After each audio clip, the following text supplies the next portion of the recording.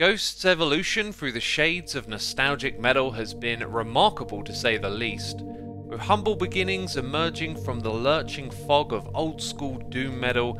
The band have navigated a musical history pinching inspirations from heavy metal, Scandinavian pop and psychedelic rock.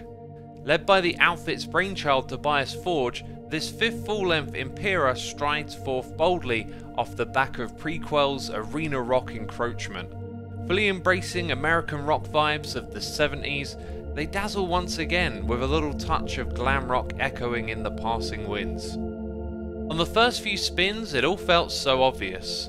Kassarian's intro baked by sun-soaked guitar leads, an ascending falsetto yell, and the epic build to crunching hard rock riffs felt like a page out of someone else's book. But who? Spillways' piercing piano chops and Tobias' vocal line again echo some creative genius of the past. It goes on throughout the album. Queen, Led Zeppelin, Van Halen, Boston, Dio, these songs continuously evoke the emotive rumble of classic rock anthems, yet not once do Ghost plagiarize. As more repetitions sunk in, I couldn't deny how fantastically written these songs are.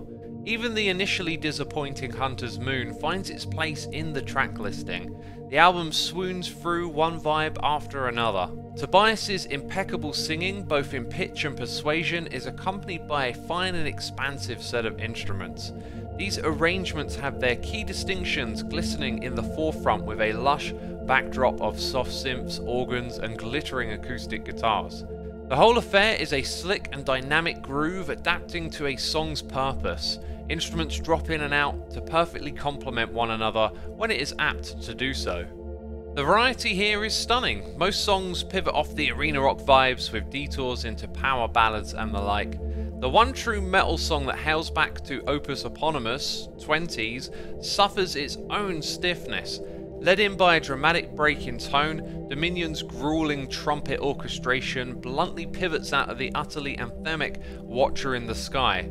The metallic lurching riff and ghoulish keytones set a stage for Tobias' creepy groans, but the chorus is woeful and garish, all too kitsch for my taste. Other than that one blemish, Impera is a mostly flawless embark further into the depths of musical history. Knowing this is their angle now made me initially skeptical, but the pure class of songwriting is undeniable. Every song is flush with sing-along hooks, stunning melodies, and memorable guitar leads. It got me excited for where they might venture next, but as of now it's another quality collection of songs to enjoy for the coming months and years. Ghost have more than proven themselves as legends.